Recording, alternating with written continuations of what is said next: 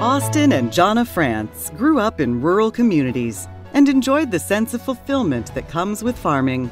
In 2013, the couple took over Johnna's parents' third-generation farm and have managed the workload of the farm as a team ever since. They currently farm 3,500 acres of land and own 200 cow-calf pairs. Austin has served on the Thomas County Farm Bureau for 5 years. During that time, he has served as secretary, vice president, and president of the board. Johnna and the kids have actively helped with YF&R activities and helped pack over 5,000 meals for the local food bank as part of the Farm Bureau County Service Project. The couple enjoys being active in their community.